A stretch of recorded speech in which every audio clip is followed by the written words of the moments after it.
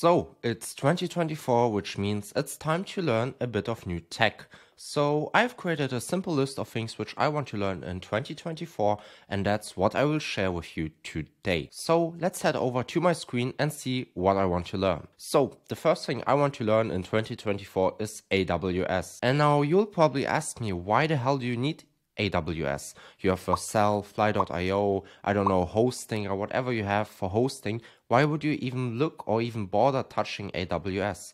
And well, the first thing is AWS is the cloud of the enterprise. If you look at, for example, Vercel, at the end of the day, they are just a wrapper on AWS. They resell you AWS infrastructure for a higher markup. Of course, you get benefits, UI, UX, it's very easy to deploy, but at the end of the day, everything is built on AWS. Also, for example, Supabase is also hosted on the AWS, so it shows you a lot of big players or enterprises are hosted on AWS, and I think it would be quite beneficial actually to learn at least the basics of AWS. The second thing is AWS is quite affordable. Now, is it cheap? No, it isn't. But at the end of the day, it's really much cheaper than, for example, Vercel. And now, the third thing why I want to learn AWS is because AWS is actually very in demand. If you track the job market, even though it's not interesting for me, but still, if you check it, you will see that AWS and also the certifications of AWS are quite in demand, and actually they also pay quite good. And maybe for me this isn't again very interesting, I don't need it, but for you guys it could be actually quite beneficial to learn AWS to get better job perspectives. So that's why I will learn AWS, and maybe why you should also learn AWS in this year. Now, the second thing I want to learn in this year is React Native. Now, first of all, what is React Native? Well, React Native is actually a framework with which you can build native applications. So iOS, Android, I don't know what there's, Mac OS, and many more things. So in general, just native applications.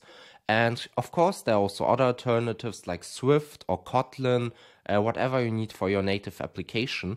But the nice thing with React Native is, since I'm a React developer, I only need to know one thing, and that's React. And with this one, I guess, framework, I can build for multiple devices and multiple actual operating systems. So with React Native, I can build for iOS, I can build for Android, and I don't have to learn Kotlin, Swift, I don't have to touch Xcode or whatever there is, and it's quite nice. The second thing is why I need to learn, or why I want to learn React Native in 2024, is actually that I need it for my business. So some of you probably know that I am not a YouTuber in that sense. I have an actual business that I run.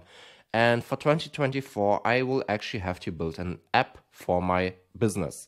And I have thought about the use case, or actually how I would do it. There are two ways, of course. A, I build with native technology, Swift and Kotlin, which would be probably a nicer feel on native, but it would take much longer because A, I don't know Swift, I don't know Kotlin, I don't want to touch Xcode. I have done that once. It was quite an annoying thing, but hey, it's still there.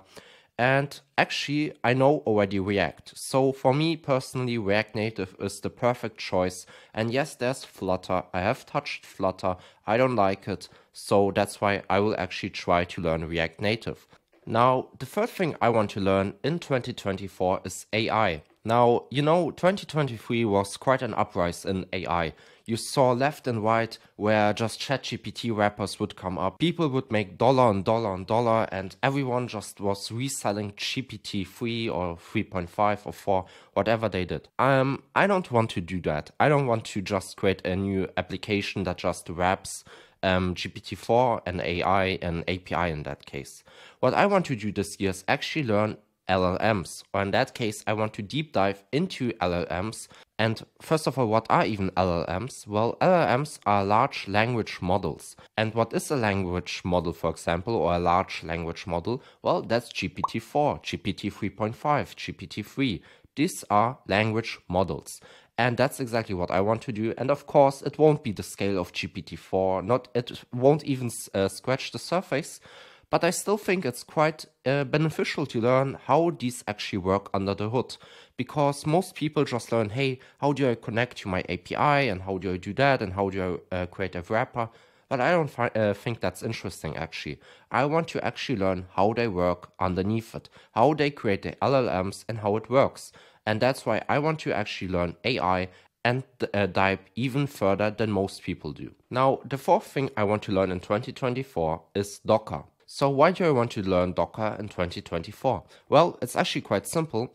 My business is built on Fly.io and Remix. And if you didn't know, to deploy a Remix application to Fly.io, you have to create a Docker file. And in the past, I've just gone to the Remix GitHub, copy and paste it, and just hope that everything works. Now, the thing is, I didn't really understand what I did. I just wrote something, checked some boxes, and hoped that it would work. And it did in most cases, but again, I didn't know what I did. And in this year, I want to change it. I want to actually understand what happens when I do certain things in a Docker file and how to fix certain bugs. Because, for example, I had some problems one time with Fly.io and my Docker file. And that's because I just misspelled some few things and wrote some things not correct. And I didn't really understand why it was wrong, because at the end of the day, I again did not understand Docker. And that's why I want to change it this year. I want to fully learn Docker and how to fully fix things. Now, the next thing could be maybe interesting, and that's that I want to learn SQL. Now, in most videos and also in my personal applications, I always use Prisma. And now in simple applications, you don't really notice the bottleneck which Prisma creates. And if you didn't know, first of all, what Prisma is an ORM. So I don't have to write raw SQL, but I can just write the Prisma query syntax and I get type-safe results, which is nice. Now, the problem with that is that Prisma is built on a lot of stuff and you have this whole Rust layer and everything like that. And the problem with that is that Prisma gets quite slow. And also in certain, cases, Prisma does not send one SQL query, but it sends multiple SQL queries. I don't want that. It takes way too much time. And also, of course, my bandwidth, my database, everything costs money. So that's why I want to learn actually SQL. It's faster. It runs on the edge. One problem with Prisma is Prisma can't run on the edge. And if you want to run it on the edge, you have to pay for Prisma Accelerate, which is again an extra service provided by Prisma. I don't want to do that. I just want to write my SQL, run it wherever I want, and I want it to be type safe. And that's why I want to learn in 2024 SQL, maybe also use a package to make it type safe. For example, there's PG typed and also a few other types, or you could also use Knex, or however you spell it or call it, I don't even know. I could learn that, and I think with that, actually, first of all, my application would get faster.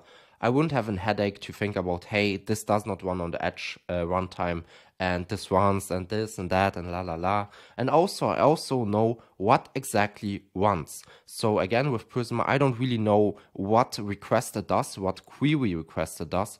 And if I write my own SQL query, I would 100% know, hey, this works and this is how long it takes and everything like that.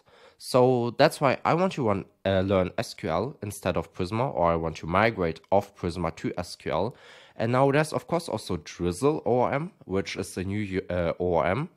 And it's also quite nice actually, because you have quite a connection to SQL, because instead of creating a new syntax like Prisma has done, Drizzle has actually taken the SQL syntax, changed it a bit, not really changed, but made it a bit type safe, and it's actually also quite nice. So I will think about, maybe I will ditch completely Prisma, just go completely bare bones SQL, or I will try out Drizzle ORM, because I haven't done that before.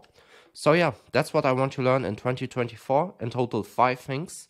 And we'll see what will happen. Maybe I will learn a few things, maybe not. But what I will certainly do is update you at the end of the year and tell you what I've learned and what I did not learn. So with that out of the way, I hope you enjoyed this video. And now the next video which will come will be a nice tutorial. And then I hope I will see you in the next video. So now, bye.